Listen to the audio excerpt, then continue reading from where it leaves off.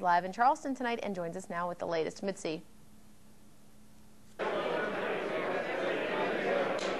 Scott and Jessica, it's a huge night here for lawmakers and doctors. Governor Wise is about 25 minutes from signing the state's first ever medical malpractice bill. It's all going to happen right behind me. And joining me now is Tom Jones. He's president of West Virginia University Hospital. Thank you so much for joining me tonight. Thank you. Can you tell me, obviously your doctors never walked out, but was it getting close? If this issue wasn't resolved tonight, do you think they might have walked out? How close was it? Go ahead and tell us.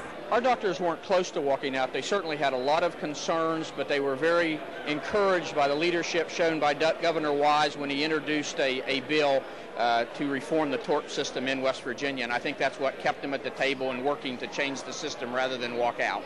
How out of control was medical malpractice insurance here? What other states are having problems right now?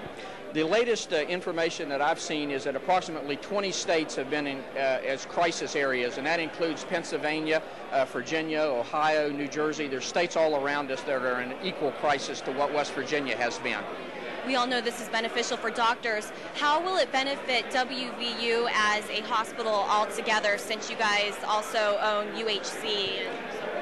Well, one of the things, we're completely self-insured because of the cost of malpractice just simply became prohibitive, and I think this bill will stabilize that and hopefully allow us to get an umbrella over our malpractice rates. We're very appreciative of what the governor and the legislature have done. Thank you very much. That's Tom Jones joining us, and of course, we got all the doctors walking by. Of course, okay, well, everybody's walking by here. It's obviously a very exciting night. We'll have doctors and we'll also have lawmakers. We'll be talking to some of them again at 6 o'clock. Very exciting night. Governor Wise will be signing this bill, and we'll bring it to you live. Live in Charleston, I'm Mitzie Lewis. Scott and Jessica, back to you.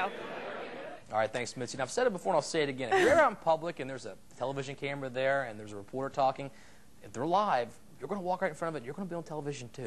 Maybe they wanted to be. Maybe they wanted to be.